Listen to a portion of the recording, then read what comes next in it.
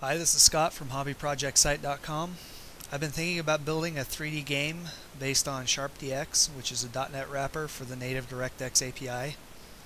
As of version 2.4, I don't see any modeling or animation support, so I thought I'd take a crack at it myself.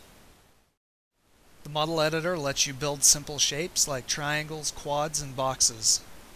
You specify dimensions and texture, and then use bones to group them together.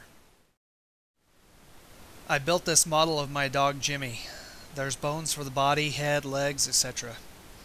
Each bone rotates by default around 0, 0, 0. You can attach bones to each other, and whenever the parent bone is moved or rotated, the child follows. I also created a simple animation. Animations are lists of frames. Each frame has a list of bone updates. Ideally, if you created your bones so that its rotation is 0, 0, 0 and linked the bones properly, you can use just rotation to move the bones in each frame. The modeling code ultimately outputs a list of vertices. You can then transform them, batch them, and draw them. The modeling program saves and loads models as XML files. Right now this is really raw. If you'd like to check it out, you can download the source from www.hobbyprojectsite.com.